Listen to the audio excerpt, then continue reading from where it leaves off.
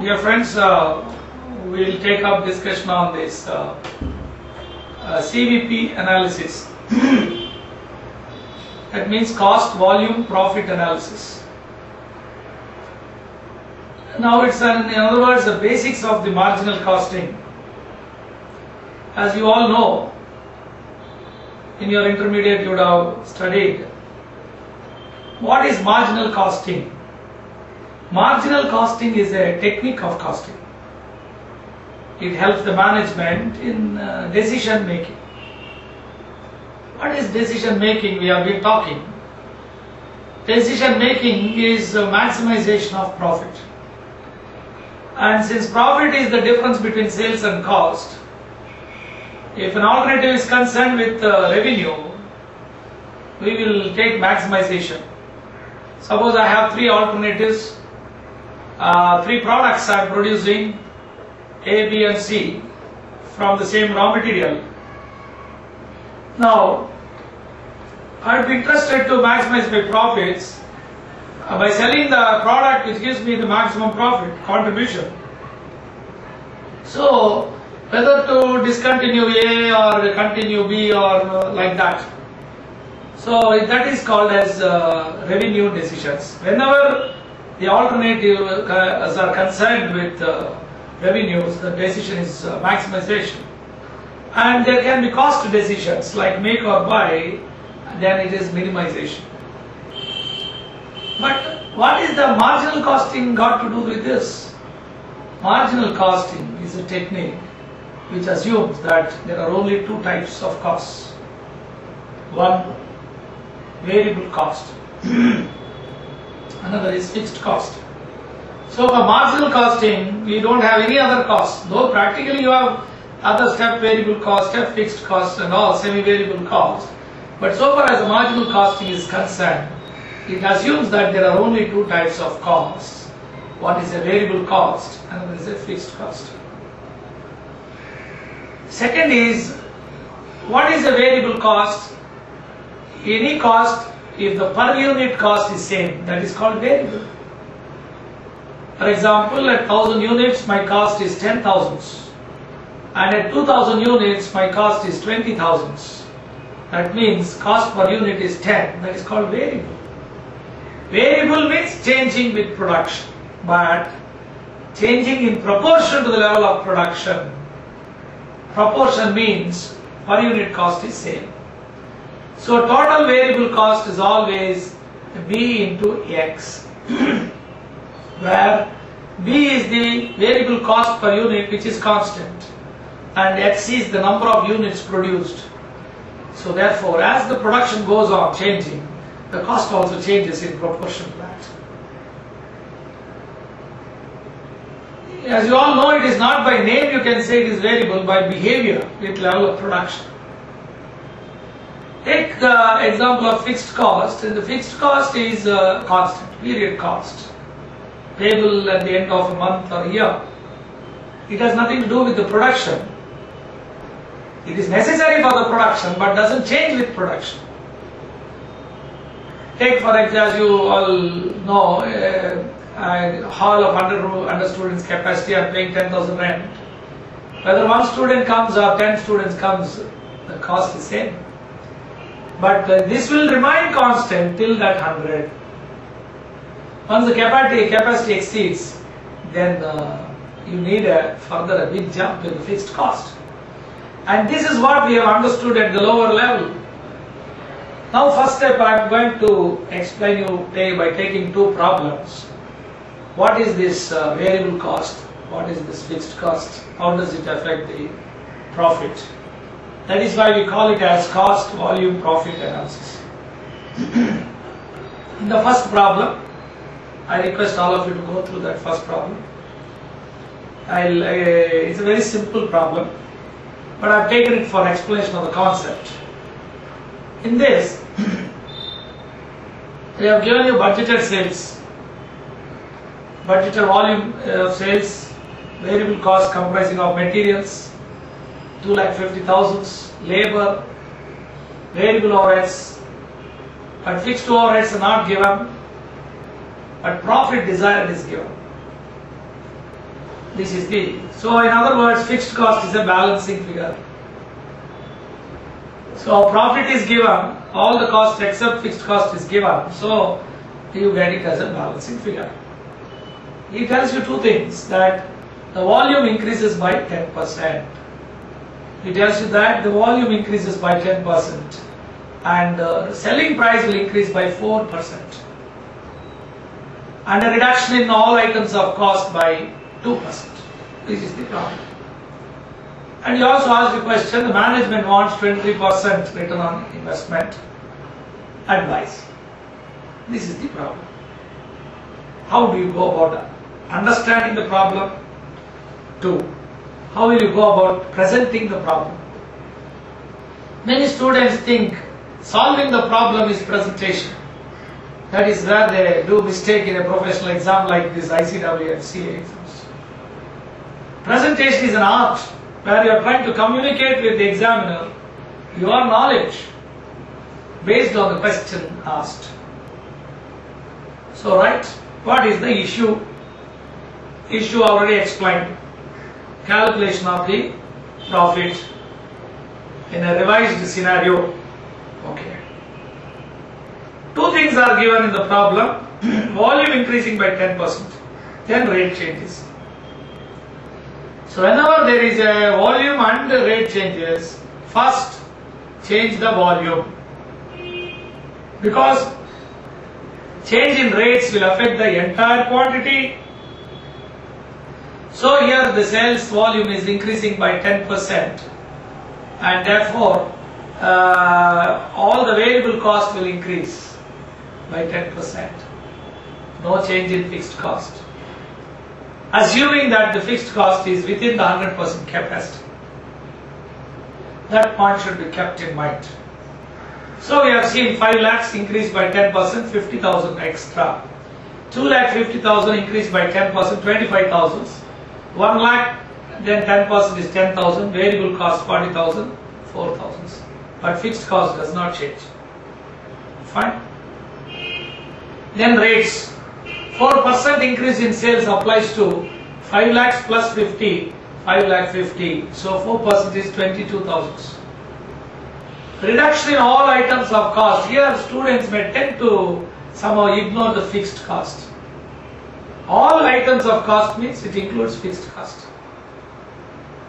So therefore, there is a chance of error here. Therefore, 2% reduction in this 1200. So you please adjust it, you will get the thing. So please refer to the solution. I would suggest that you read the problem. After I explain the problem, you please again read once again, start solving it. Then you please verify. Then you will find the subject very interesting. Okay. Conclusion must be given.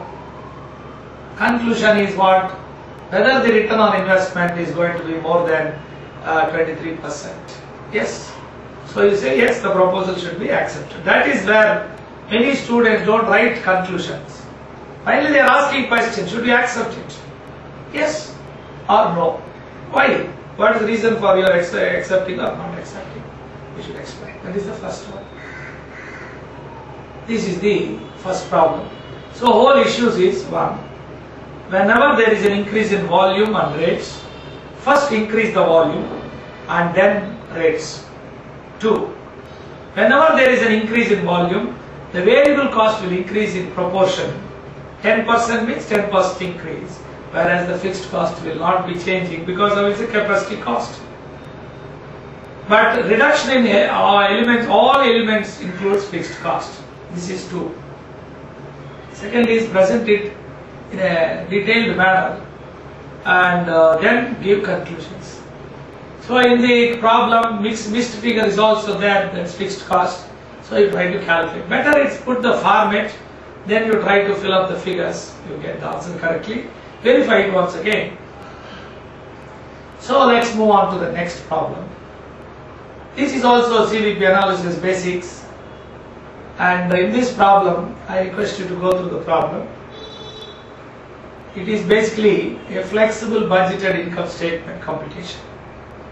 We have to compute the flexible budgeted income statement. So read the question first. Once you read the question, you will know what we should answer. And mostly by reading the question, you will be in a position to decide the format in which you can answer it. Put the format. Try to fill the figures given and then apply the concept. You will get the answer. Sometimes the problem will be drafted with one lot of unnecessary information. You should know how to eliminate the unnecessary information. And second thing is, the problem will be given in such a way that you tend to do mistake by missing certain things. So therefore, first step is read the question, decide the format, and wherever you get little doubt, wait. Once you solve what you don't know, you will automatically get what you know, don't know. So please do like this. In this problem, that 60% level sales is given at 1,44,000, and you are supposed to calculate, fill up that for 80, 100, 120%. So straight away, if it is 60%, 1,40,000, at 120%, it is 2,88,000. So sales figure is filled. At 100% level, he gives certain relationships. 2/3 of the sales is factory cost, and 20% of sales is administration expenses, which includes 75% variable, 25% fixed. This is the problem. So you fill it up. 75% of 2,40,000 is 1,60,000. 20% of 2,40,000 is 48,000. So in that 75% is 36. Balance is 12,000. He has given you works overheads. 33, 36, 40, 60. Works overheads are changing, increasing, but they are not variable. Why? Variable means they will change in proportion. So if it is at 60%, it is 33. 120%, it should be 66. Like that, that is called variable, like sales. Therefore, at 100% level, you are given 1,60,000 as the factory cost, which includes prime cost and works overheads. Works overheads is 40,000, given the problem. 160 minus 20 is 1,20,000. 160 minus 40, sorry. 160 minus 40 is 120. Prime cost. Prime cost, you know, is a direct cost. It is variable. Variable means changing with sales. So sales is 2,40,000. Prime cost is 120. That means 50% of sales is prime cost. Students will do mistake in the problem by trying to find the same relationship at other levels. If you do like that, it means you don't know the concept. The relationship given is at 100%. It will hold good only at 100% and not at other levels. Why? Because works overhead is not a variable cost, and fixed administration also is given, which is not going to change with level of activity. This point must be understood and explained. This is the concept. So now we are able to fill up 50% of sales is the prime cost, fine, and fixed overheads are 12,000 up to this. But friends, above 100% fixed overheads, we said it will increase, but nothing is mentioned in the problem. So you have to take only 12,000, and better put a note. Better put a note. The variable administration is given as 36,000 at 2,40,000. That means 36,000 divided by 2,40,000 is 15,000.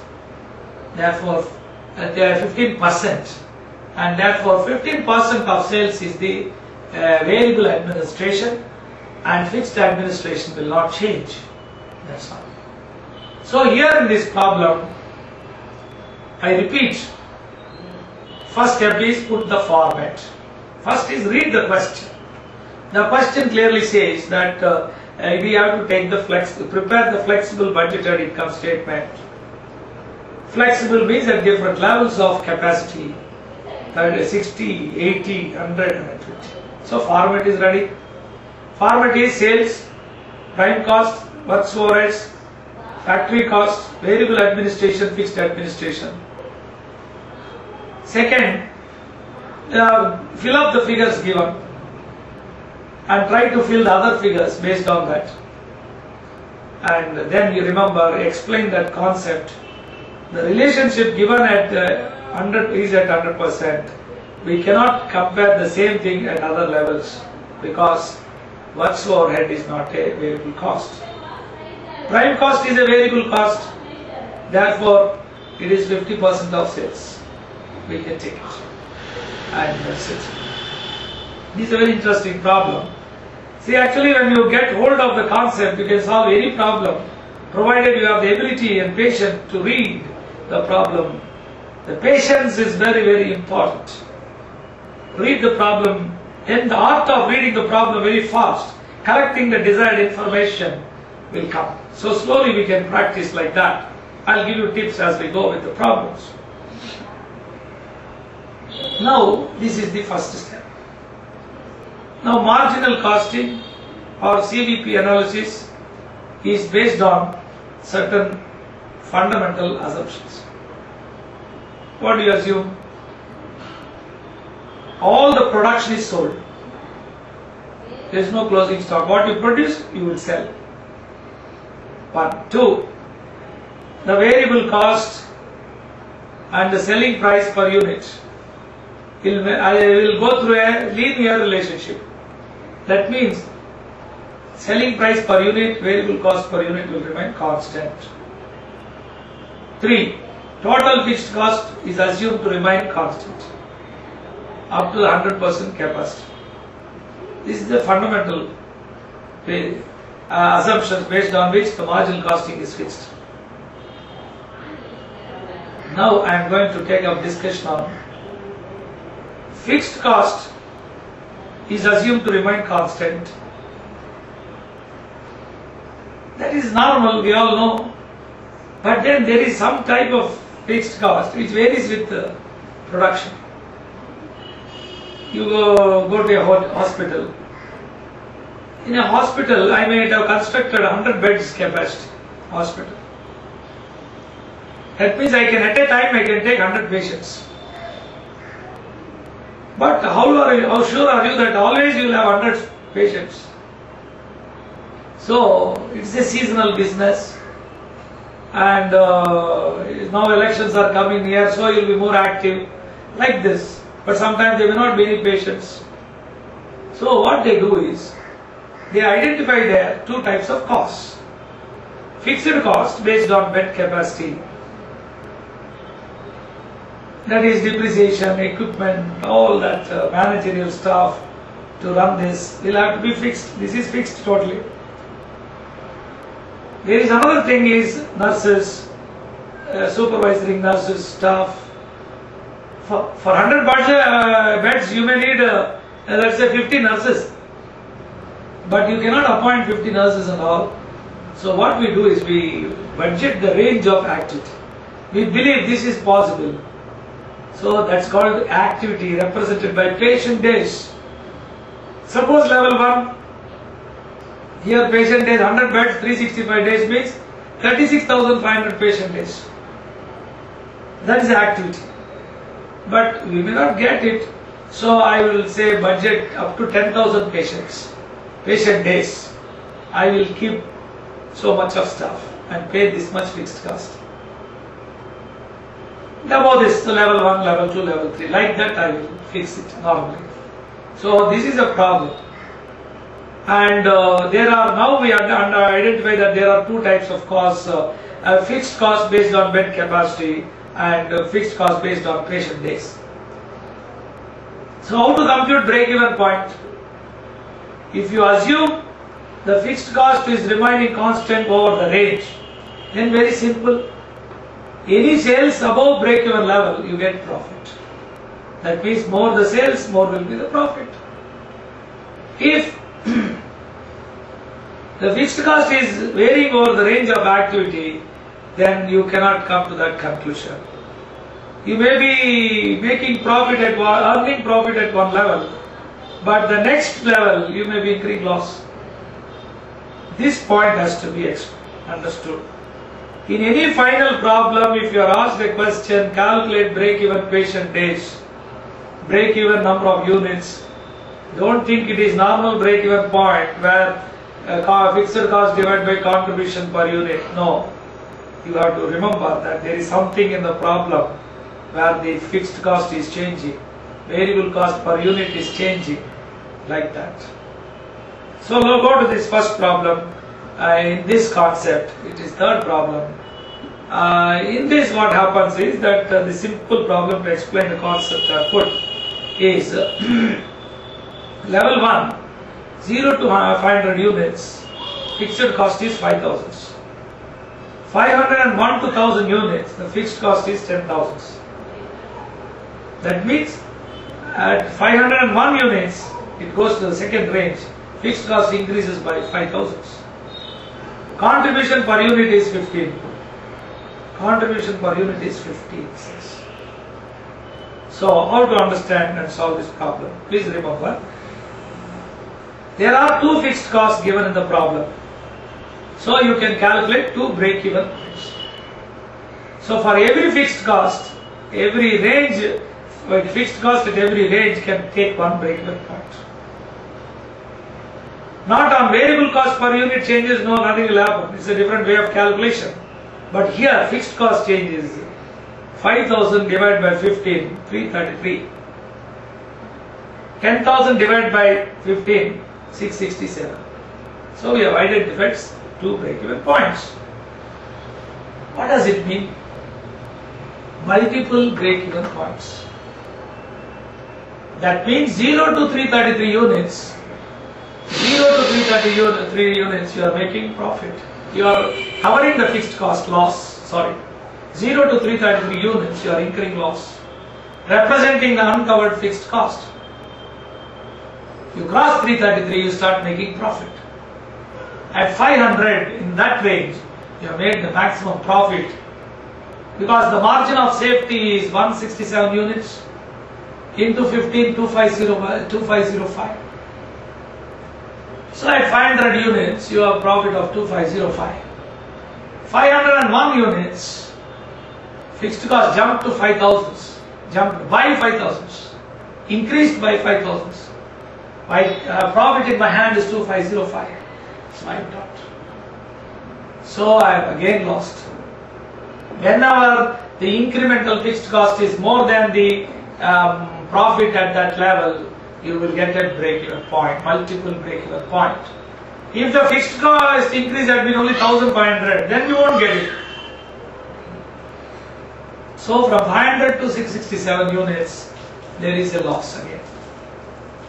And then above 667 you get profit. That is what is depicted in the graph. We try to compare what happens when the fixed cost remains constant.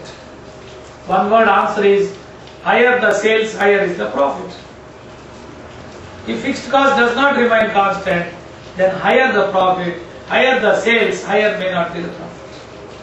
That is the conclusion we have got. The same thing is explained in this problem 4. In this problem, friends, many times when you have to calculate break-even point, we need fixed cost, total fixed cost. We need selling price, we need variable cost. So in this problem, he has not given those figures. So first step is, we have to, in the problem 4, you have to calculate patient days, that is the activity. All problems are coming like 6-7 problems have come. 11,38,800 divided by 65. That is 17,520 patient days. Why we should compute patient days? It is for two reasons. The total variable cost based on patient days is given. You divide it by 17,520, you will get 15 rupees. So 65 revenue, 15 variable cost, 50 rupees is contribution per unit. First step. Second step is fixed cost. Fixed costs are of two types. One is based on capacity, bed capacity. Another is based on patient days. That is nurses, supervising nurses and staff. So therefore, this 17,520 falls in the third range. If you go through that, we need 4 supervisory nurses at 18,000 and 22 helpers, staff at 5,000 and then 13 nurses at 30,000. So all put together, you will get 8,04,000. So 8,04,000 divided by 50, you get 16,080 patient days. But the problem does not end there. What is break-even point? You should prove at break-even point the contribution is equal to fixed cost. So you have got the break-even point 15,820. It falls in the 16,080 patient days. It falls in the second range. We have calculated based on third range, and the difference is 13,000 rupees because one nurse less in range 2.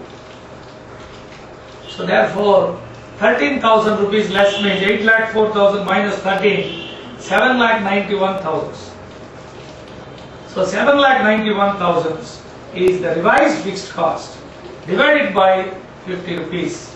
So you will get 15,820. That's the answer.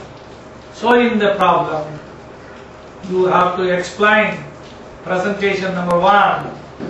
In this problem, we have to calculate the break-even point. However, we observe that the fixed costs are of two types. One is based on bed capacity, another is based on patient days. And you have to explain that in this scenario, when the fixed cost is changing over the range of activity, higher the activity, higher need not be the profit. Next you say that from one level to next level, when the incremental cost, fixed cost is going to be more than the profit already made, then only you will get the break-even point, multiple break-even points. In other words, going out of range. That's all. Let's take the discussion on the variable cost per unit does not remain constant.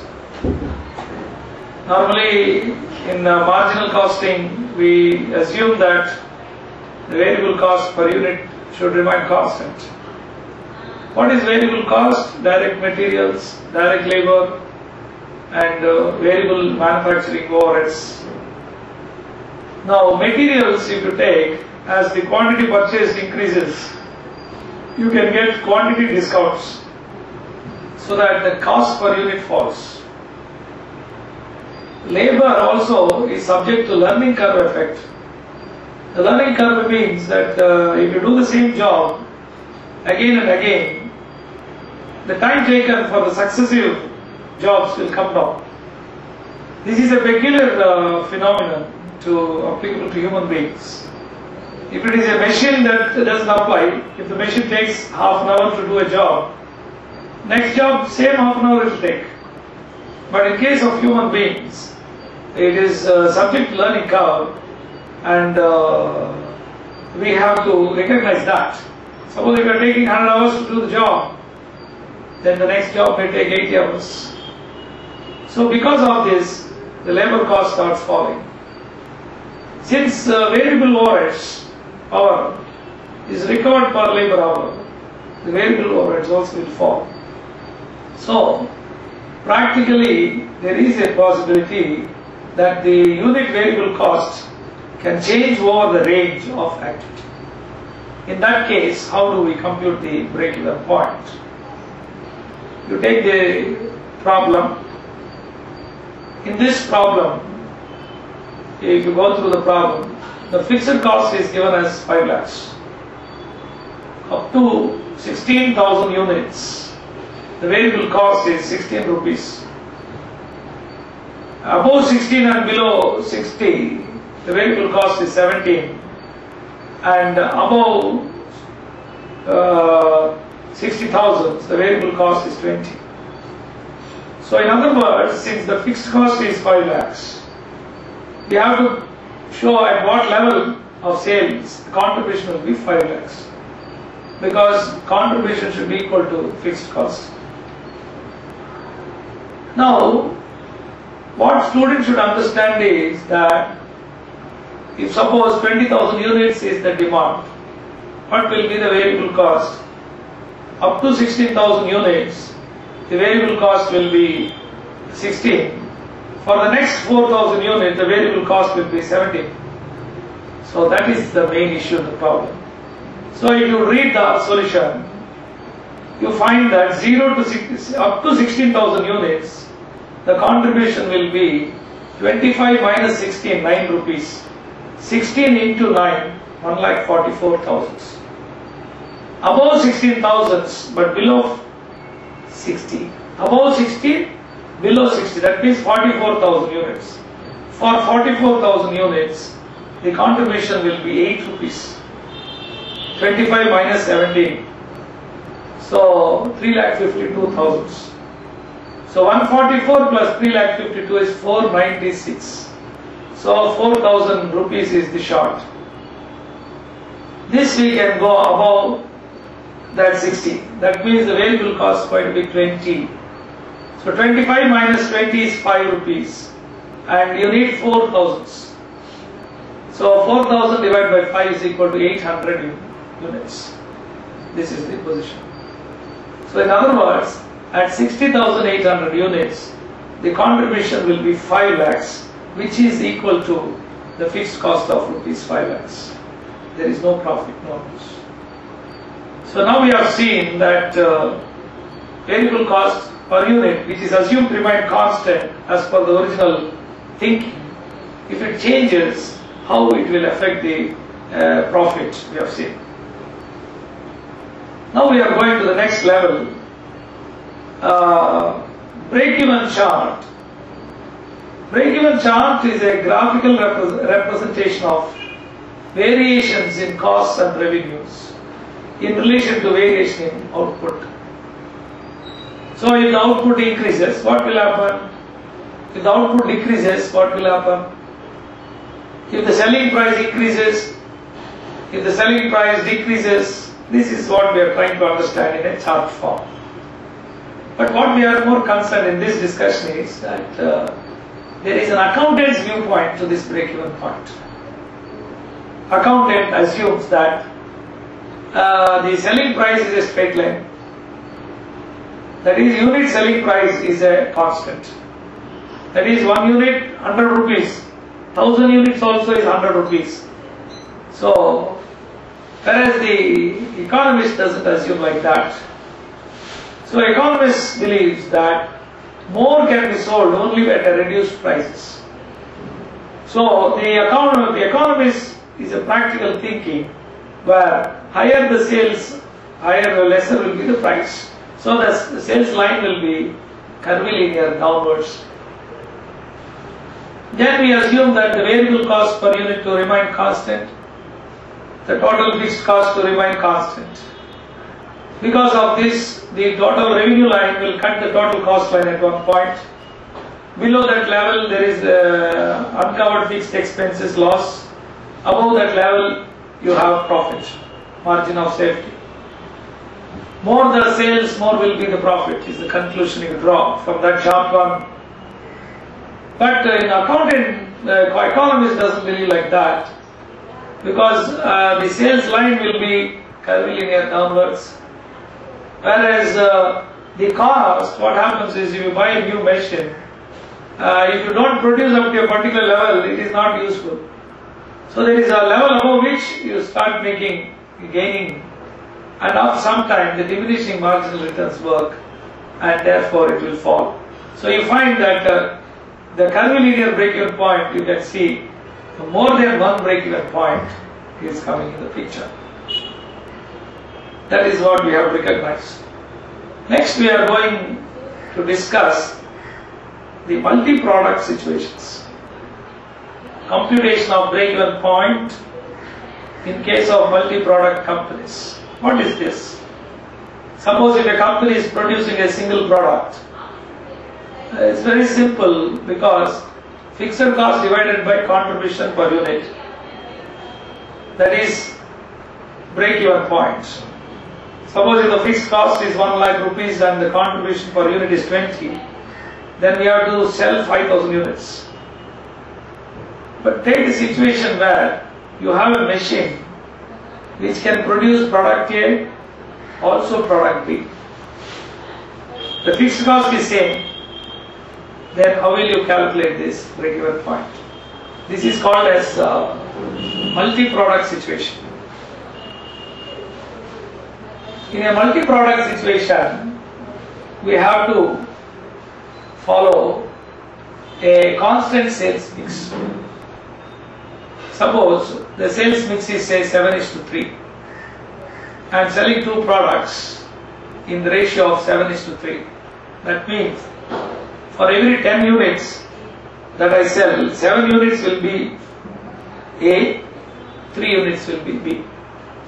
This I should not change. So, in a multi-product situation, computation of break-even point depends on fixation of the sales mix.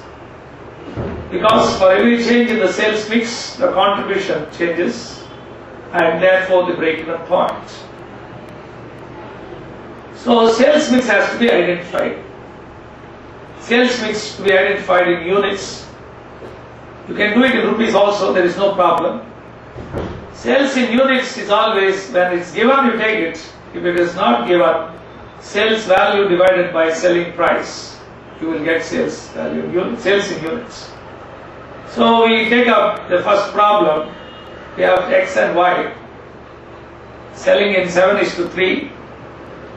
The contribution per unit is there, 50 minus 40, and the product Y, you have this 40. This is first one is 40 minus 24, 16. Second one is 50 minus 10 is 40. So first step 1, calculate contribution per unit. Step 2, calculate the sales mix. If it is given, you take it, otherwise you have to calculate it using sales value divided by selling price. And the third one is the total fixed cost. So break-even point is equal to total fixed cost divided by average contribution per unit. So in this problem, average contribution per unit is equal to total contribution divided by total units. And in other words, total contribution is 7 into 24 plus 3 into 40. 7 into 24 plus 3 into 40 is equal to 288. Divided by 7 plus 3, 10. 288 by 10 is equal to 28.8. So, total fixed cost is 6,66,600 divided by 28.8. You will get 23,146 units. That's all. Now we can also verify that 23,146 units is sold in the ratio of 7:3. So, you split that and calculate the contribution, you will find it is 6,66,600. So which is equal to the fixed cost. So I repeat, the main concept in this multi-product situations is, first is calculate the contribution per unit. Next is the sales mix, average contribution per unit, total fixed cost, and then total fixed cost divided by average contribution per unit. And the last is verification. You have to check up whether at this level the contribution is equal to fixed cost or not. That's all. Now we are going to the next problem, and this is I request you all go through the problem. In this problem, there are 2 products the company is selling: tape recorders and electronic calculators. And you are supposed to calculate the break-even point based on the data given, and also they have given you the data, changed in data. You have to take both into consideration and calculate the break-even point. Same concept, but lot of data. In the first scenario, tape recorder sales mix we have to calculate. Step 1. Contribution per unit is very simple. Selling price, materials, labor, variable overheads. So sales minus variable cost is contribution per unit.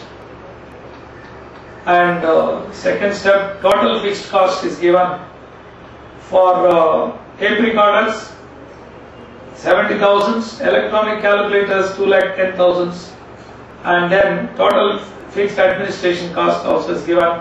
Total comes to 30,20,000. So step 1, sale contribution per unit. Step 2, you have sales mix. Step 3 is the average contribution per unit we have calculated. And step 4 is the total fixed cost. So you can calculate the break-even point, which comes to 1,20,000 units. You can verify it, but the difference between a first simple problem and this is a little extended problem. That's all. Now they have given you data where the tape recorders, electronic calculators, we have reduced the price from 22.5 to 20. So because of this, he expects the sales of electronic calculator, to increase by 80% in rupees. That means if total revenue is 100 rupees, this is 80. So 20 rupees will be the tape recorders in rupees, 2080. And so we divide it by selling price 1520. So 20 by 15 is 1.33 and 80 by 20 is equal to 4. 1.33 is to 4 is equal to 1:3. So we have calculated the sales mix in units, which is 1:3. Second step is there is a change in the selling price. Already we know 15 and 20. Material cost is reduced 3.6, 3.6, and labor cost increased by 10%. The variable overheads will remain same because the variable overheads are recovered per labor hour, not as a percentage of labor. So there is no change in the variable overheads. So that means sales minus variable cost, you will get the contribution per unit. The fixed cost is set to increase by 57,000. So 13,77,000. So the average contribution 10.125. So that's equal to 1,36,000. That's all. So the summarized scenario is in a multi-product situation, computation of break-even point depends on the fixation of sales mix. Because for every change in the sales mix, the contribution changes and therefore the break-even point. This is what you have to highlight. So broadly, we have discussed the basics of CVP analysis. A little advanced level from what we have studied in intermediate or PCC, whatever it is. So we saw that first two problems, what is CVP analysis? What do you mean by fixed cost remains constant? What do you mean by variable cost per unit remains constant? Then how does it affect the profit relationships?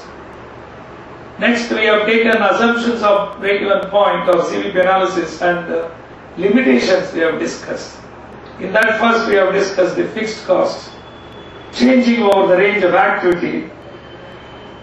Then variable cost per unit does not remain constant. Then we have discussed the economist viewpoint of break-even point, curvilinear break-even point compared with the accountant's viewpoint. Accountant is a theoretician, economist is an actual practical person. Then multi-product companies also we have seen. So whenever you get a problem on break-even point, you must remember one of these assumptions, if not all, are given in the problem. So now applications of marginal costing for decision making. When you take application of marginal costing for decision making, we have product mix decisions, make or buy decisions, shut down or continue, marginal costing, absorption costing, differential cost analysis, advanced problems, taking into consideration all these concepts. So we are going to take up one by one. It's basically a concept. Once you understand the concept, and second step is you should improve the power of reading the problem, and the next is answering to the questions. Reading the problem means the problem information in the exam problems will be relevant information, irrelevant information. You should have ability to eliminate the irrelevant information. That means you have understood the concept very well. And last but not the least is the presentation of the problem. With this product mix decisions, application of marginal costing for product mix decisions or any decisions means segregation of total cost into variable cost and fixed cost. Always you should take variable cost per unit and fixed cost in total. Please remember this point. Always marginal costing, application of marginal costing means segregating the total cost into variable cost and fixed cost. Always take variable cost per unit and fixed cost in total. That is the basis. What is this product mix decision? Product mix decisions, if you want the definition, they are concerned with choosing a particular product or combination of products with a view to maximize the profits. Product mix decisions refer to choosing a particular product or combination of products with a view to maximize the profits. Fine. That means I am producing ABC. I want to know whether I should produce A or stop it, whether I should increase B, decrease C, like that. Let us take this example. We have last year produced 3 products A, B, C and sold 1000 units each of these. And you find the profit for A is 20, B is 15, loss, and C is loss of 5. Now what should we do? The fixed cost is 10 rupees per unit. That is, the total fixed cost is rupees 30,000 and divide by 3,000 units. 30,000 divided by 3,000 is equal to 10 rupees per unit. Now, a layman would like to think that A is giving profit, so we should continue with A. And B and C are incurring losses, so therefore we should discontinue. But the fixed cost, 30,000, will be there, even if you discontinue B and C. So what is the use of taking fixed cost for decision making? So in all product mix decisions, fixed cost should be ignored. If you ignore the fixed cost, then selling price minus variable cost, 30 rupees is contribution plus A. So good. B, 5 rupees loss, negative, and C, 5 rupees positive. So rule number 1, compare variable cost, selling price with variable cost. In all product mix decisions, you do this. And if the product is giving, if the contribution is negative, discontinue that. So we have to stop B because the variable cost is more than selling price. No discussion there. So A and C have a positive contribution, therefore you must continue. Let us take A is a Bonvita and C is a Horlicks. If a customer comes and asks you, you give me some health drink, so immediately you will give Bonvita A because higher contribution. Suppose the customer insists only on Horlicks, then you will give Horlicks because it gives positive contribution. So first rule number 1 we understand. The product mix decision is the one which aims at maximizing the revenue, profits, by discontinuing the negative contribution and increasing the products with positive contribution. The total fixed cost should be ignored because it will be incurred whether a particular product is produced or not. Because these total fixed costs are not product specific, they are general. Therefore, it should not be considered. Next scenario, we see that key factor. In all product mix decisions, we encounter this key factor. What is a key factor? Anything which limits production. For example, there is a demand of 1000 units, but I can produce only 800 units. Why? Raw material is not available. Therefore, raw material is key factor. So you cannot take just raw material available is plenty. It is not a key factor. So therefore, key factor can be raw materials in kgs, there are labor hours, machine hours, sales in rupees, sales in units, anything or a combination of that. So you can see in this problem, product A is giving you contribution of 20, B is 30. Obviously B is better than A, higher contribution per unit. But then raw materials are required 5 and 10 kgs and maximum available is only 1000. So when the contribution, when there is a key factor raw material, then we should take contribution per key factor. Contribution per key factor.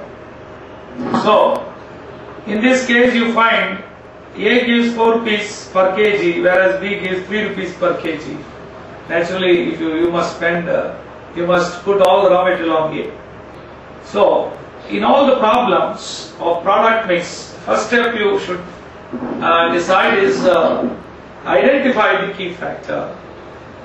Identify the key factor. Then calculate the contribution per key factor. That is also called as ranking. 3. Allocate the key factor on the basis of maximum sales. Allocate the key factor on the basis of maximum sales. Then calculate the total fixed cost. The total fixed cost is equal to budgeted units into fixed cost per unit. This will not change irrespective of the product mix. And then overall profit based on your decision. Of course, you have to have some common sense.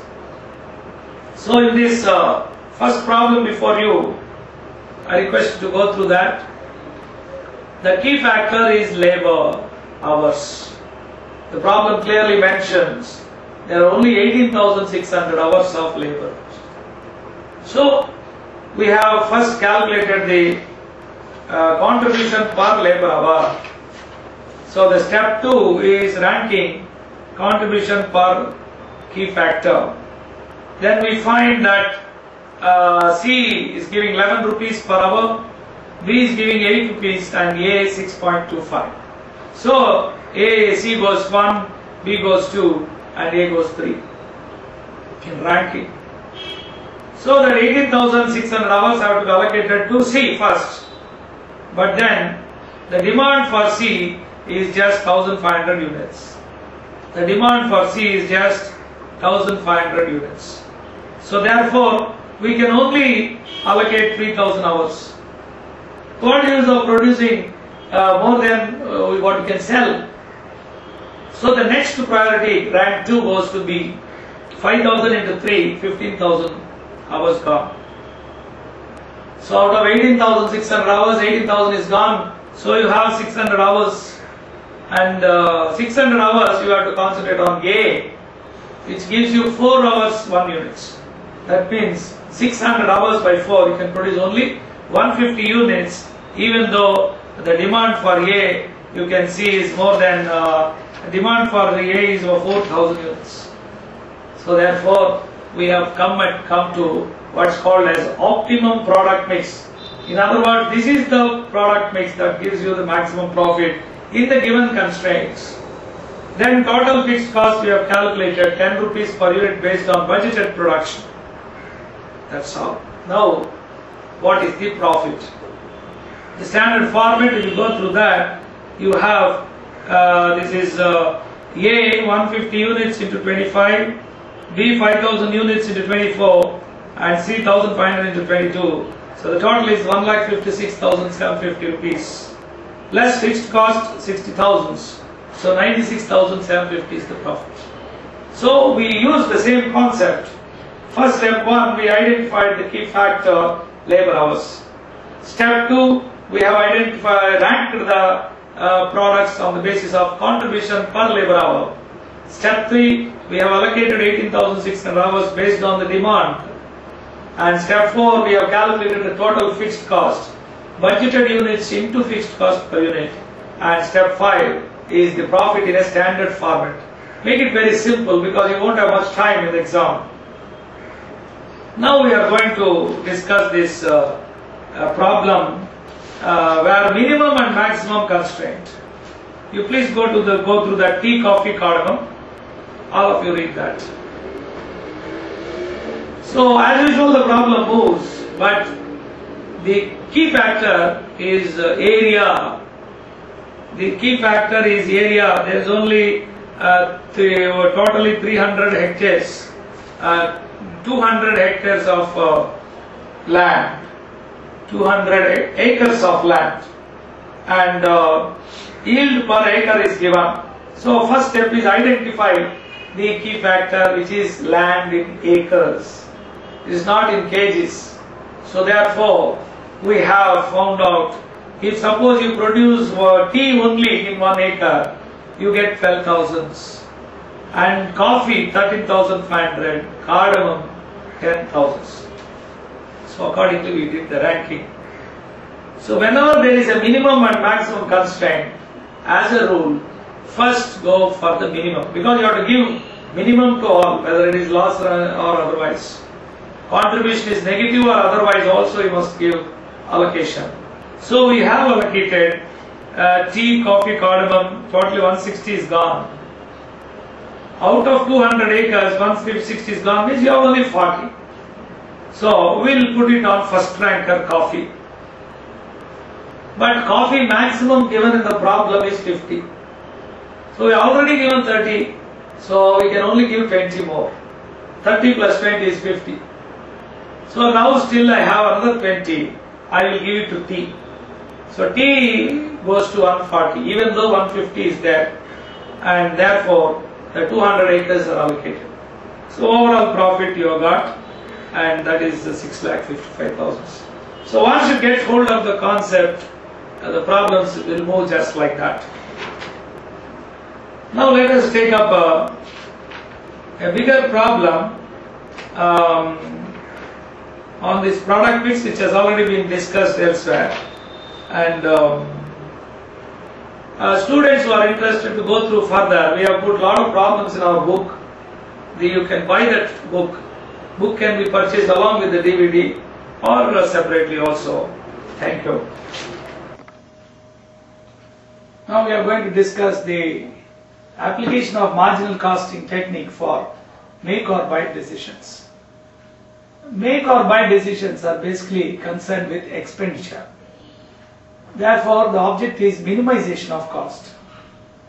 Take for example, I am making a spark plug. I have a big car manufacturing unit and I am making spark plugs. I have a separate division which is involved in manufacturing of these spark plugs. Now I receive an offer from Micro Industries as willing to supply the required quantity of spark plugs. So I have to take a decision whether I should continue to manufacture the spark plug within my facilities or give a try. Let us see whether they will be better off than us, which means that all the things being same, we are interested whether the cost will be reduced. So in this case, the make or buy decisions are of two types. One is, I am manufacturing the component. Now I am considering whether to discontinue the manufacture for some period and buy it from outside. That is type 1 decision. I repeat, we are manufacturing the component. We have got all the facilities, and now we are thinking we discontinue the manufacture and purchase it from outside. We are not going to close down the factory forever. We are going to give a try whether it is worth giving the outsourcing that.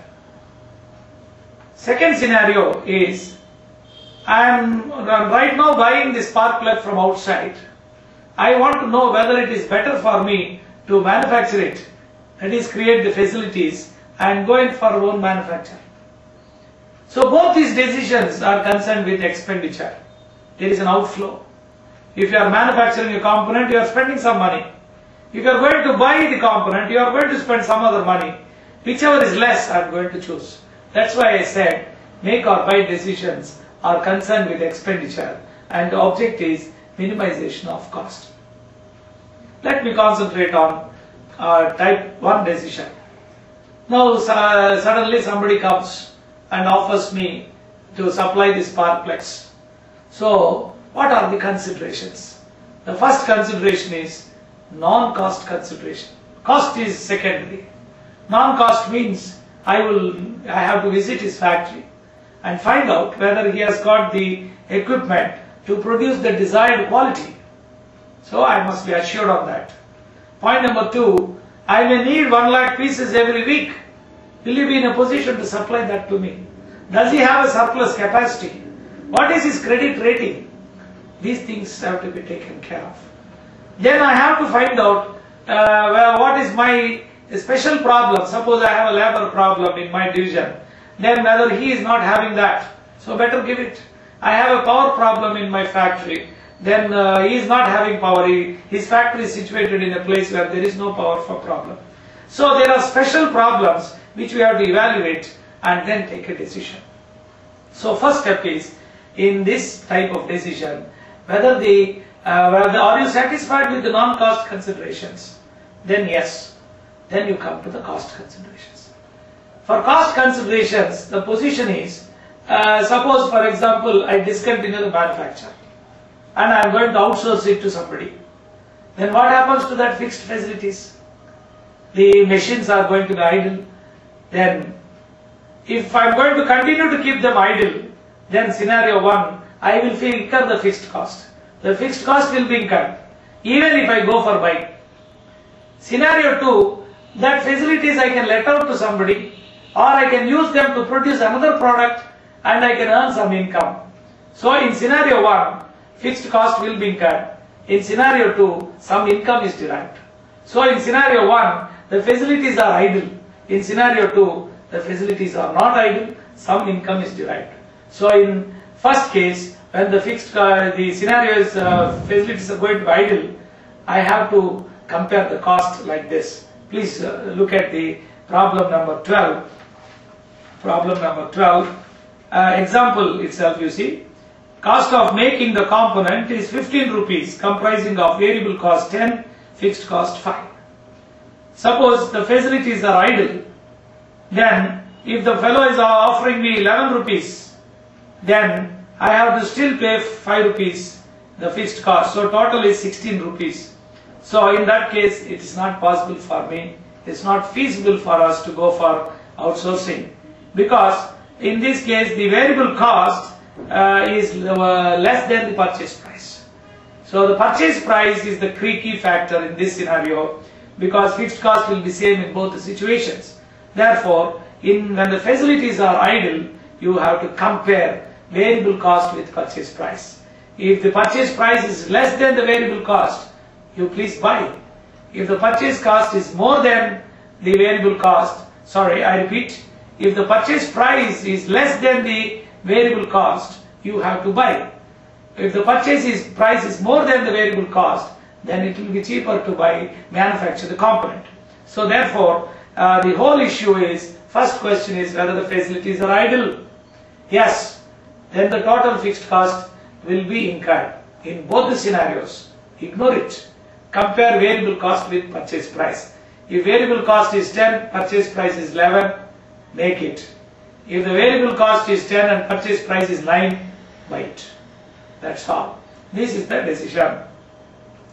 When the facilities are not idle, then what are you going to do? When the facilities are not idle, that means either you are letting out the facility to somebody, there is some income, or you are using that production to, that facilities to produce another product, therefore you get some profit from that, some contribution from that. Therefore, we should compare the total cost. That is the present total cost in now with the proposed total cost. Whichever is less, we have to take the decision. This is the theoretical aspect of make or buy decisions. In line with that, I am taking up the problem. You can go through problem number 13. Please read the problem 13. So in this problem, scenario 1 is machines are idle, which means fixed cost will be incurred. In that case, first step is you have to split the total cost into variable cost and fixed cost. That is first step. In all marginal costing problems, you have to split the total cost into variable cost and fixed cost. So variable cost per unit in this problem is 495. If you are going to manufacture it, the variable cost per unit will be 495. Fixed cost is 180. So the total cost is 675. Whereas the purchase price offered is 540. So the purchase price offered is more than the variable cost. Obviously, it is not worth buying from outside. So you can see that cost of manufacture is 675, whereas cost of buying goes to 720. That is the first portion of the problem. In scenario 2, he says that you buy the component at 540, then the facilities will become idle. Use that facilities to produce 90,000 units of another product. So the situation is, in scenario A, the facilities are idle, fixed cost will be incurred. In scenario B, facilities are not idle, some income is derived. In such case, as I told you, you should compare the present total cost with the proposed total cost. You can check up, you will see that if the component is purchased from outside, then the cost will be 720 and the total cost will be in rupees lakhs. 720 into 90,000 is 648 lakhs. Whereas 648 lakhs is going to be the total cost. Sorry, first step is the present cost of manufacture of the component is 90,000 units into 675. So that is equal to 607.5 lakhs. That means if you continue to manufacture it, your cost is going to be 607.5 lakhs. Now, if you are going to buy this component at 540 and use the facility to produce another product, then the scenario is as under. If you buy it at 540, fixed cost is 180, so total is 720. So the total cost is 648 lakhs, but there is some contribution from the sale of new product. That is, less contribution from sale of new product is as under. 485 is the selling price, material cost is 200. He says on the same cost basis means labor and variable overheads will be same. So labor is 135, variable overheads is 90. So the total contribution that you are going to gain is 60 rupees per unit or 54 lakhs. So 648 lakhs less 54 lakhs is going to be 594 lakhs. In other words, alternative 1, that is you buy it, you manufacture the component 607.5 lakhs. Alternative 2, if you are going to manufacture the component by buying the component from outside, it will come to 594 lakhs. So it is better to opt for the alternative 2. So in this problem, based on the exact concept that I have explained, I explained both the scenarios, and let us proceed further. Now we are going to the type 2 decision. What is this type 2 decision? In type 2 decision, we are all now buying the component and we want to manufacture the component. So what is the main criteria for manufacturing a component? As you all know, manufacture means fixed cost. Therefore, we have to go for a particular demand. Unless you are assured of the particular demand, manufacturing will not be useful. Say for example, if I want to buy shoes, will I manufacture, I'll buy machinery and manufacture one shoe? Ridiculous. Nobody would be willing to do that, whatever be your financial status. But the same thing, if you are going to make the thing and then sell the product and you find the demand is going to be good, and then only you will think of manufacturing. So manufacturing a component must be determined by the demand. If the demand is more, then manufacture. If the demand is less, you should buy. So in all these problems, you will notice is what is called as indifference point. So between buy and make, you are now buying the component at 15 rupees. You want to manufacture the component, naturally the variable cost will be less. Let us say 10 rupees. So variable cost is 10, fixed cost, this purchase price is 15, but you have fixed cost. This fixed cost has to be covered. So that means for every unit you produce, you save 5 rupees. And after that particular point, that fixed cost gets wiped out. And then making will be cheaper. So always in this sort of problems, you will be asked to compute the indifference points. Let me explain you the problem number 14. It is a shorter version of a problem. Here a component you are buying at 15 rupees. The component can be made on semi-automatic machine. The cost details are 6 rupees per unit variable cost, fixed cost 9 lakhs. Whereas the same component can also be made on automatic machine. The variable cost will be 5 per unit, fixed cost is 15 lakhs. So, then the company is expecting a demand of 7 lakh units. Now you are asked to evaluate the proposal. So, situation 1 you are buying, then semi-automatic, then automatic. It is like you are walking, cycle and scooter. So, machine is automatic machine has higher fixed cost, lower variable cost. So let us first compare buy with semi-automatic. So always buying cost is given as 15 and semi-automatic given as 6 plus 9 lakhs. So therefore let X be the indifference point in units. As I told you, as the units sold increases, produced increases, then from buying to manufacture, the advantage will shift in favor of manufacturer. So therefore indifference point should be calculated. You can notice that as 15x is equal to 6x plus 9 lakhs. So x is equal to 1 lakh units. That means at 1 lakh units, whether you buy or whether you make it on semi-automatic machine, the total cost of manufacture will be same. Above that 1 lakh units, manufacturing on semi-automatic will be cheaper. Now, we can also compare buy with automatic. Then value of X comes to 1,50,000 units. Then we also have compared semi-automatic with automatic, and then we got 6 lakh units. So, how to analyze these three figures? First indifference point is 1 lakh units. Second indifference point is 1,50,000 units. Third one is 6 lakh units. So, the conclusion should be like this. Below 1 lakh, you should buy. Above 1 lakh, but below 6 lakhs.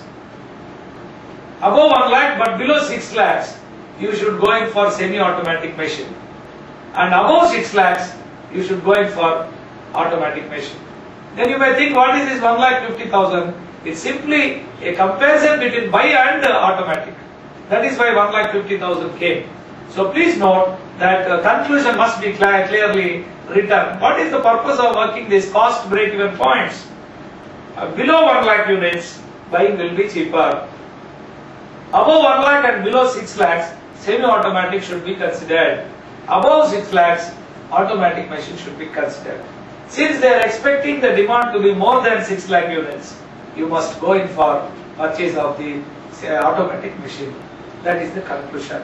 So friends, these two problems, that problem number 12 and 13 and 14 that I have taken, are basically examples to explain the concept that I have taken up in the beginning. So let us do one advanced, go through the one advanced problem. Problem number 15. Problem number 15. In this problem, it is the problem I was asked several times. The question is, issue in the problem, as you would have read, is the discussion is about I am manufacturing Colgate paste and putting it in tubes and selling it. So there are two components, cost components are two. One is the empty tube. Another is the paste. The paste I am going to make, so there is no discussion there. But the discussion is about the empty tube. Whether I should continue to manufacture as before or should I give it to somebody else, outsource it. So first and foremost step is up to 3 lakh units there is a surplus capacity. It clearly says you have machines which can be used to produce 3 lakh empty tubes. If you are not going to use it, it will remain idle. And above 3 lakh empty tubes, you are going to buy a machine which involves a cost of 30,000. Therefore, this situation has to be understood. Up to 3 lakh empty tubes, what are you going to do? Above 3 lakh empty tubes, what are you going to do? This is broadly the picture. The whole subject is this. Up to 3 lakh empty tubes, we have to incur only, if you are going to manufacture, we have to incur only the variable cost of empty tube. There is no fixed cost. And if you are going to buy, you just have to pay 1.35 per empty tube. So up to 3 lakh tubes, what is the variable cost? If the variable cost is less than 1.35, you make it. If the variable cost is more than 1.35, you buy it. The problem is simple. Now, the crucial factor is calculation of the variable cost. For example, I am manufacturing Colgate paste and as well as empty tube. Suppose I outsource that, then the cost of empty tube will be saved. The savings in that cost of empty tube is the variable cost. So, first step is we have to calculate the variable cost of the empty tube. Here you go wrong in the problem, everything is gone. That is the important thing. The concept is pretty simple. That is, if you have surplus capacity, fixed cost is not relevant. So compare variable cost with purchase price. So what is the variable cost of empty tube?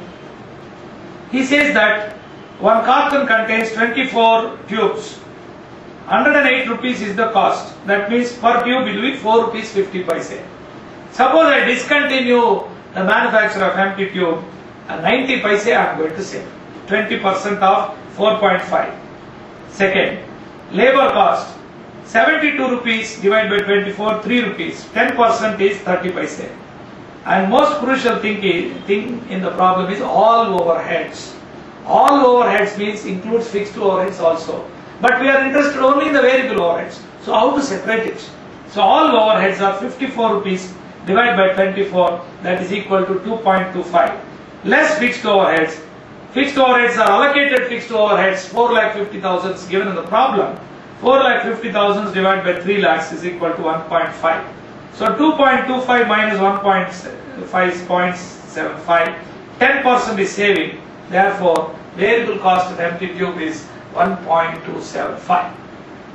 So in scenario 1, the variable cost is 1.275 empty tube, whereas purchase price is 1.35. Therefore, making the component will be cheaper. Situation 1 over. Now, when you cross that 3 lakhs, the total cost will be 1.275 plus fixed cost of 30,000. That is the total cost of manufacture, which must be compared with buying, that is 1.35. So that means the indifference point comes into play. So let x be the indifference point, then the value of x is equal to 4 lakh empty tubes. So that means up to 3 lakhs we have to manufacture. Above 3 lakhs and below 7 lakhs. Above 3 lakhs and below 7 lakhs. That means 3 plus 4. Here there will be a confusion. So therefore be very clear. Above 3 lakhs buying is cheaper. That as the demand goes on increasing, up next 4 lakhs, that means above 7 lakhs only making will be cheaper. So the question before us is, what are you going to do if the demand is 3 lakh empty tubes? 3 lakh empty tubes is make.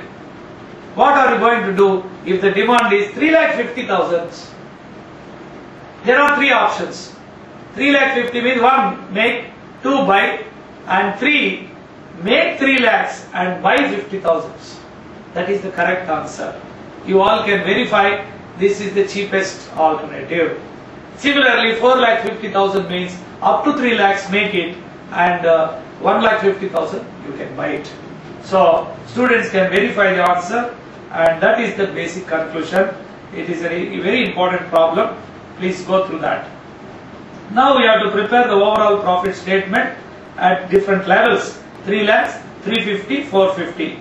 Selling price per cube is given. Variable cost of contents which we have put there. Please note that variable cost, total cost of making is 8.25.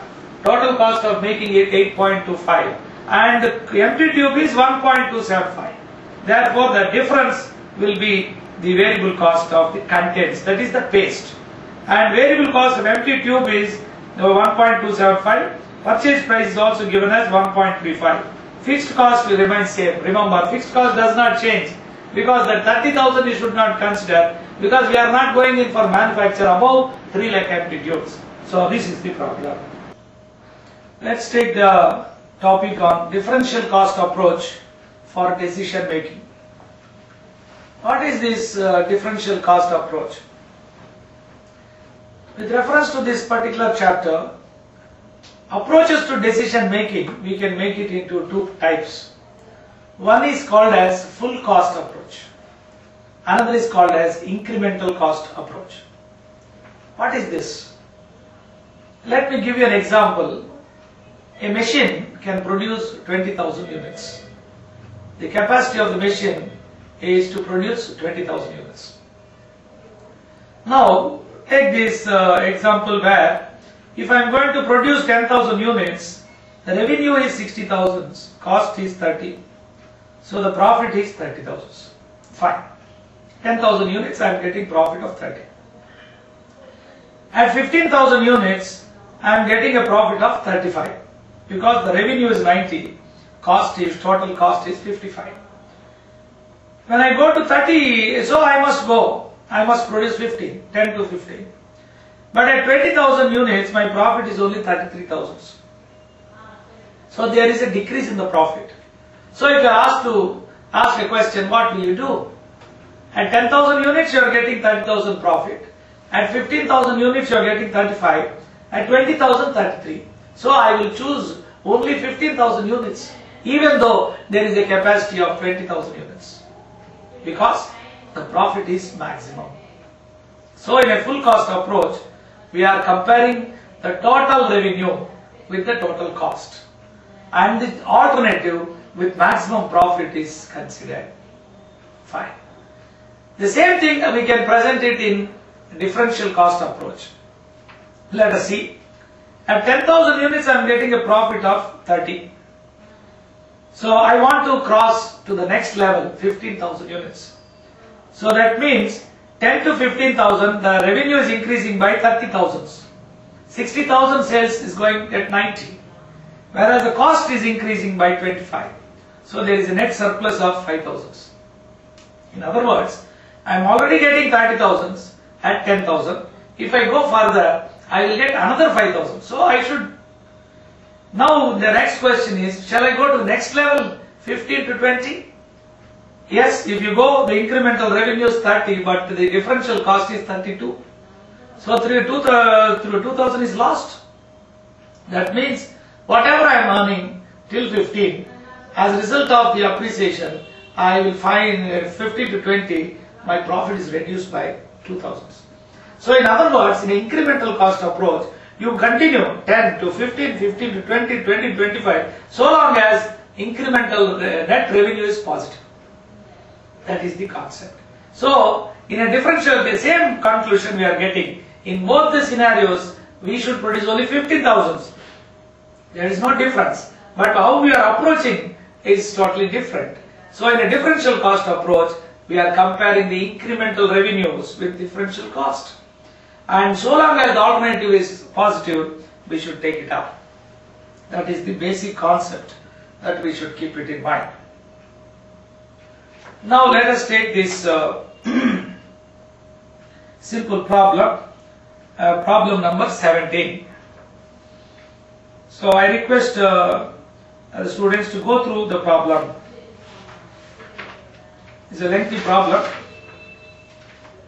First issue in the problem is there are 35 salesmen in the problem. and there are 5 areas.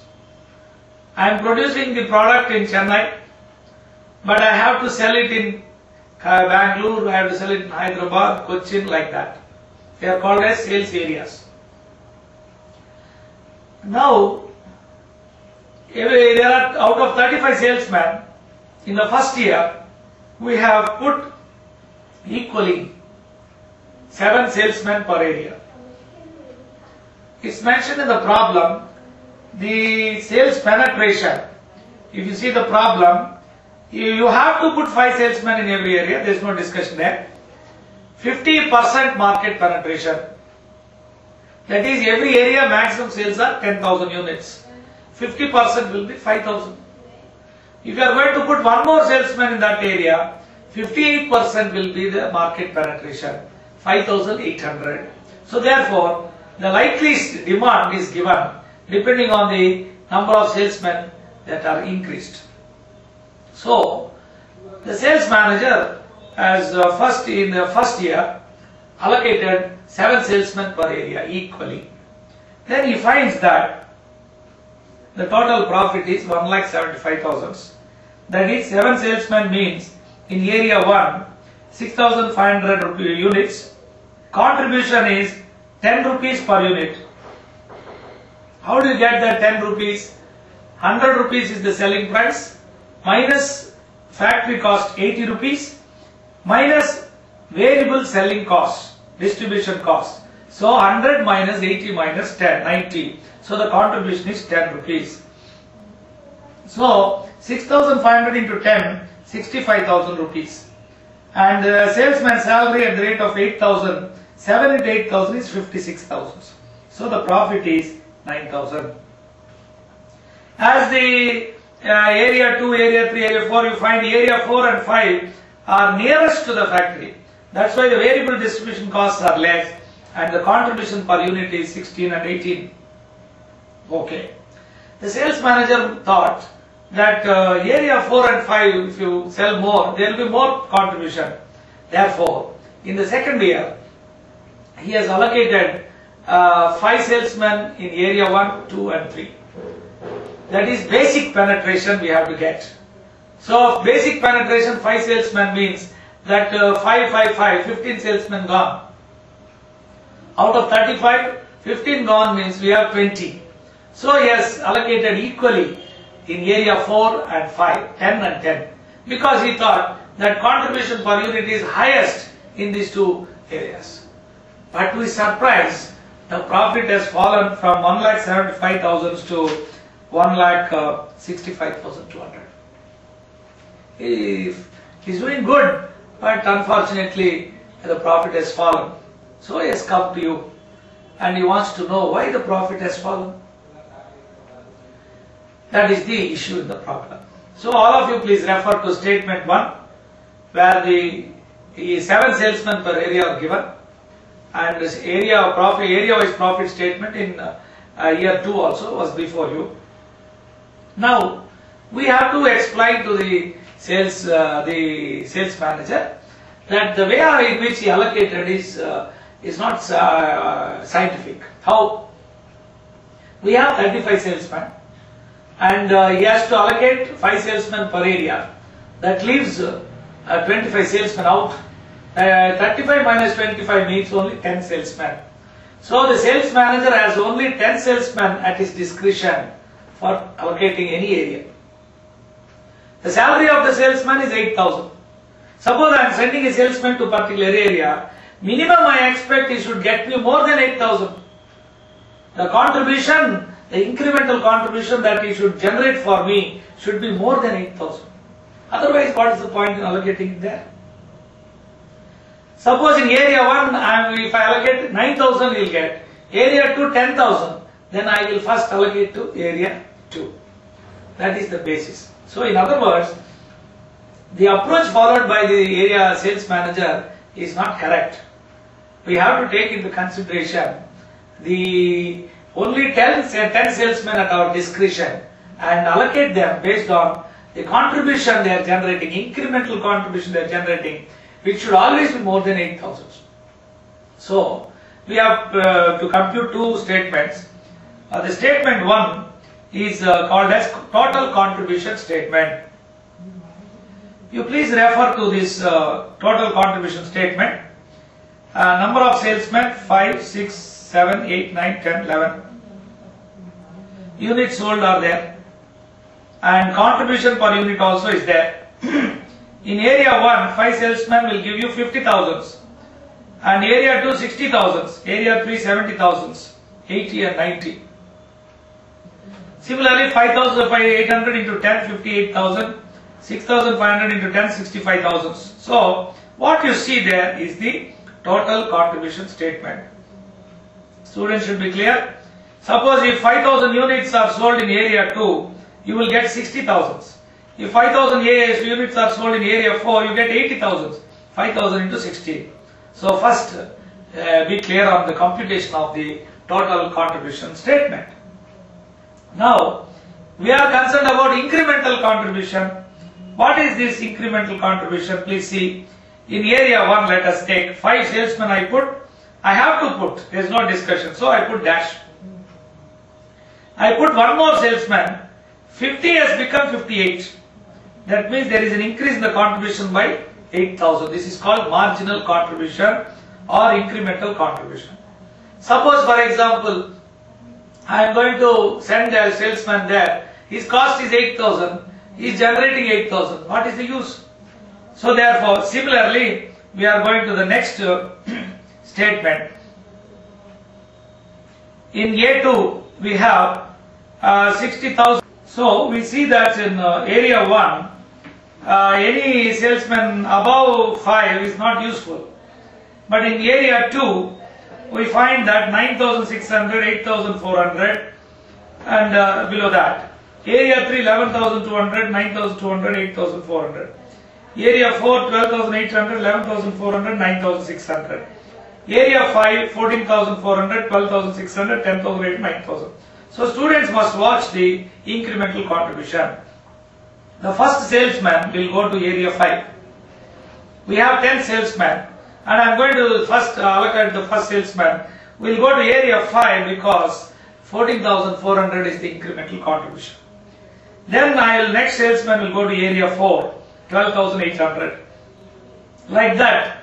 Next salesman again area 5, and like that, anything above this thing 8,000, I have identified the marginal contribution which is more than 8,000 and then round it. So you find in area 5 we can give 4 salesmen, area 4 3 salesmen, area 3 2 salesmen, area 2 1 salesman, and that means that 10 salesmen have been allocated. In other words, in area 1 we will give 5, area 2 5 plus 1 6, area 3 5 plus 2 7, area 4 5 plus 3 8, area 5 5 plus 4 9. And you can also verify if area 1 5 salesmen will give you 50,000, area 2 6 salesmen will give you 69,600, area 3 7 salesmen will give you 91,000, and area 4 8 salesmen will give you 1,13,600, and area 5 9 salesmen will give you 1,36,800. So that is the total contribution. So overall profit statement is before us, and that is 4,61,000 contribution less salesman salary. So the total profit that we can make is 1,81,000. That is the maximum profit we can make. Next we will take up the discussion on shutdown or continued decisions. The application of marginal costing for shutdown or continue is basically the business is passing through bad times, depression. Depression means fall in the selling prices and also fall in the demand. And this is only a short-term phenomenon. It cannot be there for long, 3 months or 6 months, maximum a year. Now the management will be confronted with whether to continue the operations, incurring the operating losses, or close down the operations and reopen later when the business picks up. This decision is called as the shutdown or continue.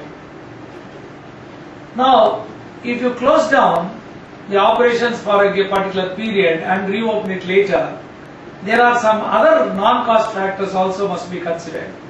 These are, say when you close the business, you lose your goodwill.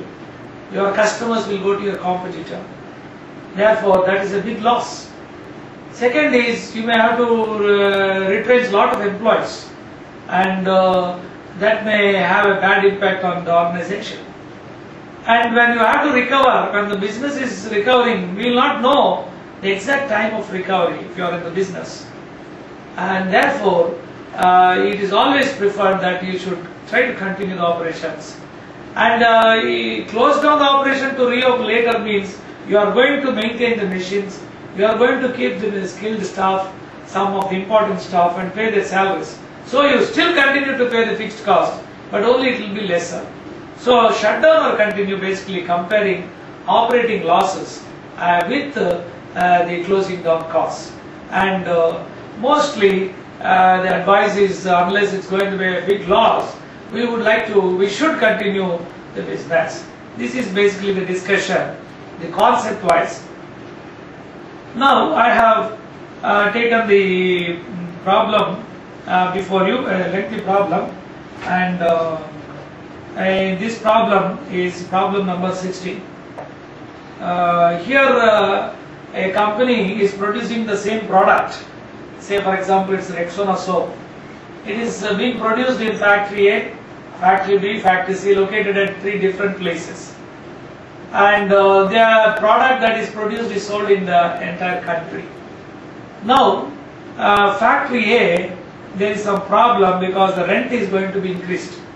Now the question before us is whether to continue the operations at factory A bearing the increased rent, to close down factory A so that he says that assets will be equal to liabilities, and that increase the production of factory B. So you have a system now, alternative 1, close down factory A, continue factory A. 2, close down factory A and increase the production of factory B, and so you will have B plus C. Similarly, close down factory A and increase the production of C. These are the 3 options. This is a decision making problem, so the presentation becomes very, very important. And the first step is, in the first page, I would suggest that you have alternative 1, continue the factory, refer to working note. Alternative 2, discontinue factory A and increase the production of B, working note 2. C, discontinue factory A and increase the production of C. Conclusion, whichever is more profitable, you take it. So that is first page. Second page, you have continue statement showing continuation of factory A.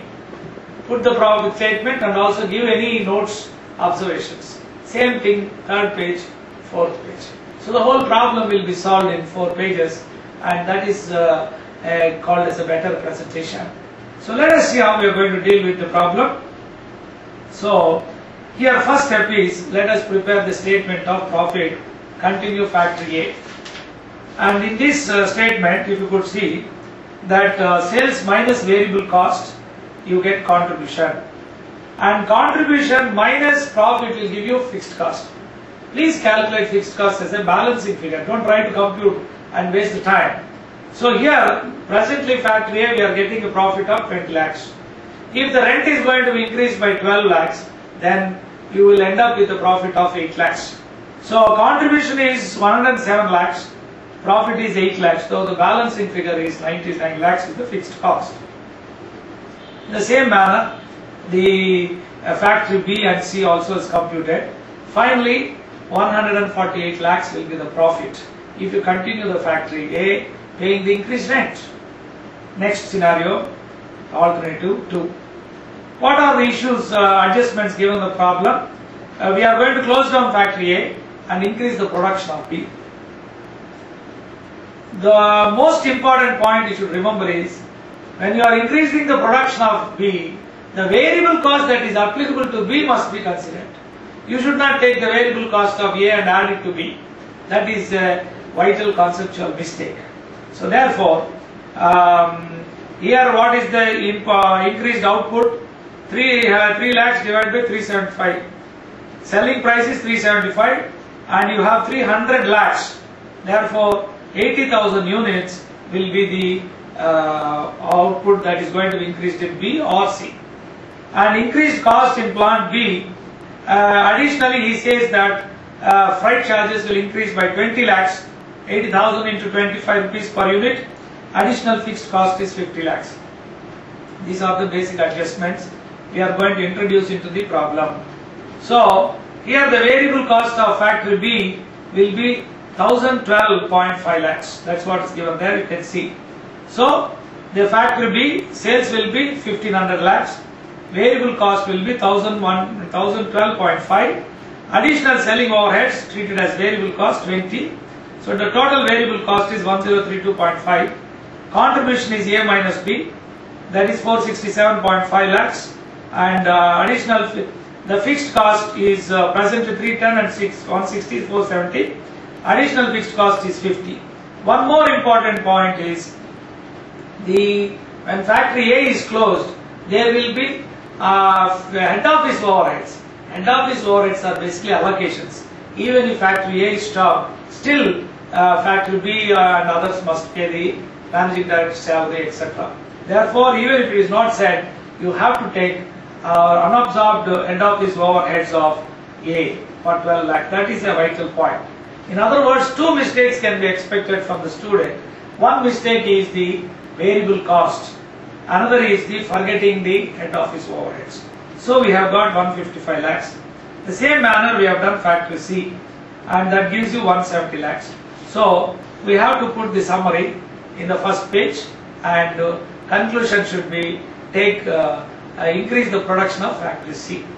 So close down factory A and increase the production of C should be the right answer. I'm going to take two advanced problems which comprise of all the adjustments. Problem 17 takes into consideration all the adjustments discussed so far, namely product mix decisions and make or buy decision, pricing in a new month, surplus capacity, and overall decision making. So let's go to this problem number 17. So please read the problem detailedly. What is the issue in the problem? See, in this problem, the company has group of machines which can produce 10,000, which can work for 10,000 hours. The machine currently is producing bottles. With slight modification, by spending some fixed cost, we can produce bottles also. And the bottles selling price is 50 paise per bottle, and 20 paise is the variable cost. And per hour we can make 100 bottles. And the toys also can be made on the same machines.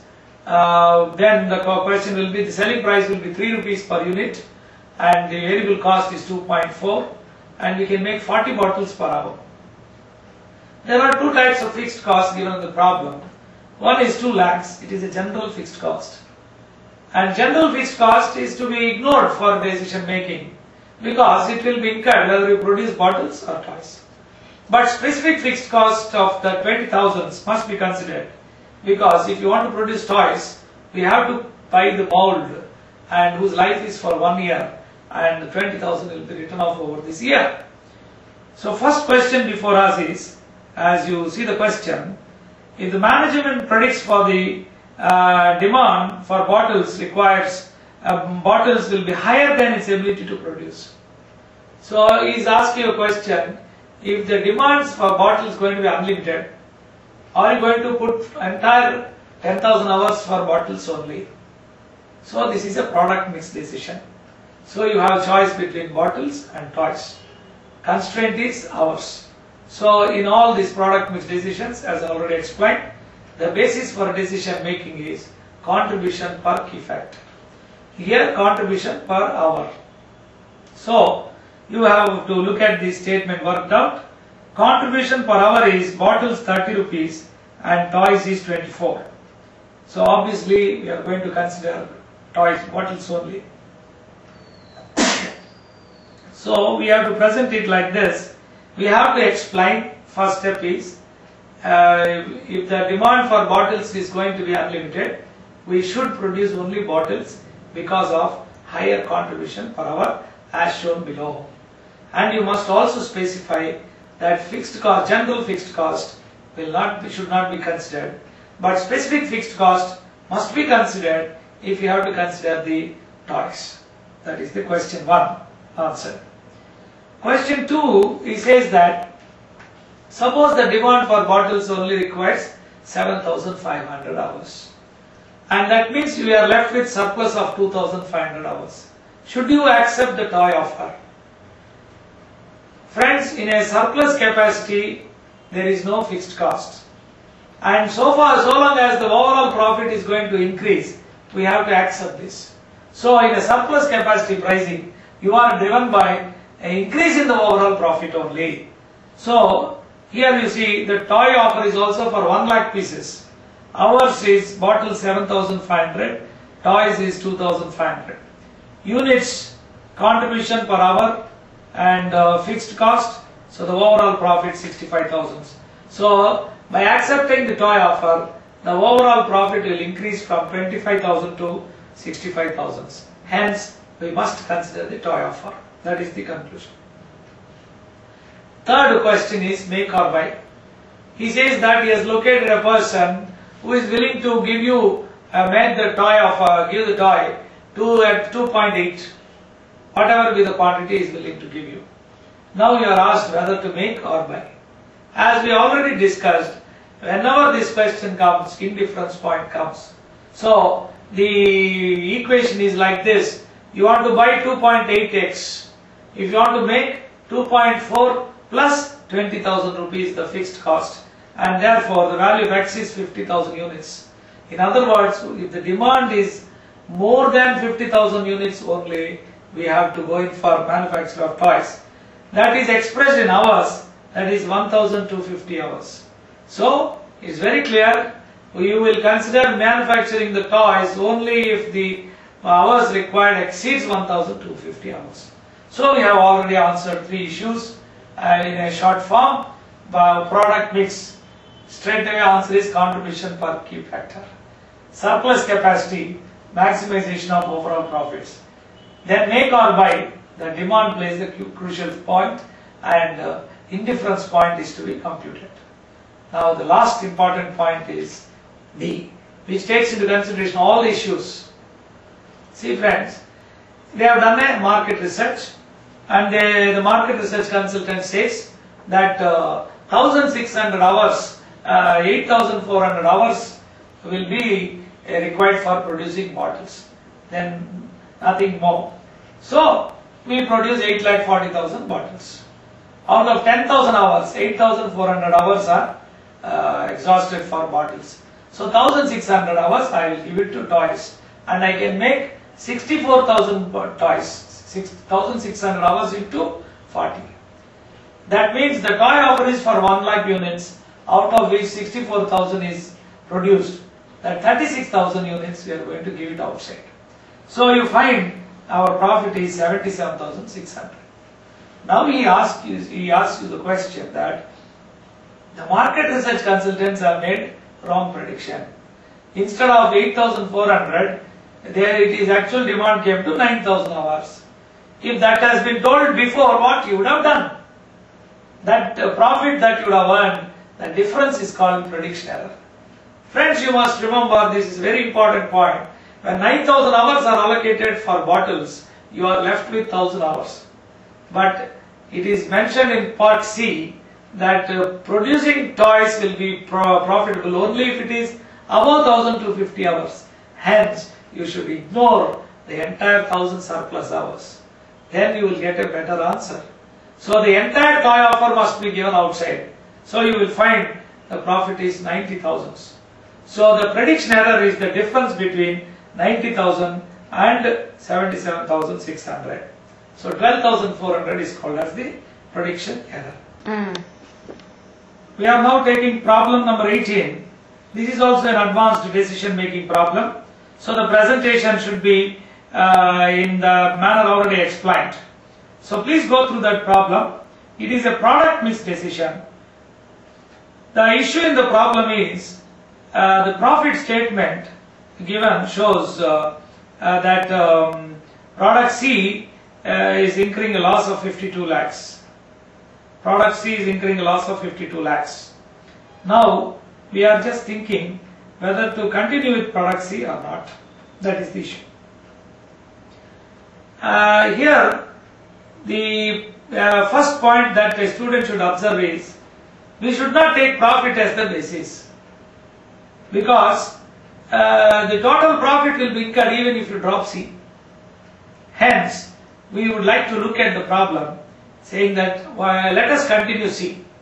Whether it is giving you positive contribution or not, we have to see. So statement 1 which we are going to prepare is, which will be restructuring the present statement in a marginal costing fashion, and let us go to that. You can see that sales of A, B, C, D 1200 lakhs, then there is a variable cost, material, labor and all that is there, and contribution is positive for all, 474 lakhs. Friends, you don't need to find fixed cost in such problems, because profit is given as 24 lakhs and contribution is 474 lakhs. So 474 minus 24 is 450 lakhs. That is the fixed cost. So in other words, we are representing the statement given in the problem. So if the we have to continue C, the profit will be 24 lakhs. And second, is given a chance totally discontinue C. What are the implications of discontinuing C? 1. The fixed cost will be reduced by 20 lakhs. That means 450 will become 430. Okay. Second, C will not be there. Take it out. And another point he says is, A and C are sold in conjunction up to the extent of 50 lakhs. That means it's like a Bonvita and a cup. Suppose if Bonvita cup is not there, the party may not buy the Bonvita. Here, 50 lakhs of A will drop because of withdrawing C totally from the market. And you can notice that 350, from 400 you are reduced to 350. Similarly, a proportionate reduction in the variable cost, so you have a contribution. Then he says very clearly, if C is not there, the sales of D will increase by 100 lakhs. So take that factor into consideration. In other words, you have to read the problem very clearly and note down that if you discontinue C, what are the implications? 1. Fixed cost will increase by 20 lakhs. You write it separately. Sales of A will reduce by 50 lakhs. Note it. And sales of D will increase by 100 lakhs. Take that factors and you find the overall profit is going to be 43.5 lakhs. Another situation is, you don't want to disturb A's sales. Therefore, you produce C only to the extent of 50 lakhs to be sold in conjunction with A. In other words, C is not sold as C. C is sold along with A, and therefore when C is not there in the market, D sales will increase by 100 lakhs. That is a very important point in alternative 3. So we have taken up that into consideration. The fixed cost is going to be reduced by 10 lakhs. So profit is 63.5 lakhs. So now our conclusion is going to be alternative 3 should be considered because the profit is maximum. So friends, this is again a problem which has 3 options. 1. Continue factory, continue product C. Working note 1, 24 lakhs profit. Here you must express clearly that fixed cost allocated should not be taken as the basis. Fixed cost should be considered in total, because even if say C is withdrawn, fixed cost attributable, fixed cost will not reduce relating to C. And that point should be emphasized. With regard to alternative 2 and 3, adjustments play an important point. And in alternative 3, you will be confused because C is there. How can these sales will increase? C is not there. C is there. If a customer wants only C, he won't sell. If a customer wants C, it will be sold together. That is the crucial point which student may go wrong. So therefore that's all.